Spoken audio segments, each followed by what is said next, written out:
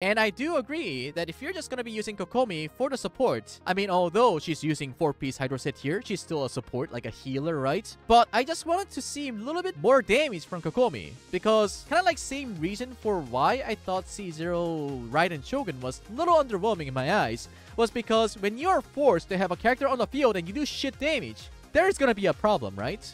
But because Kokomi is a Hydro, and she can apply Hydro on demand with her auto attacks, she's a good enabler. Hydro, if you think about it, there can be a Barbara, Child, Kokomi, they're all good.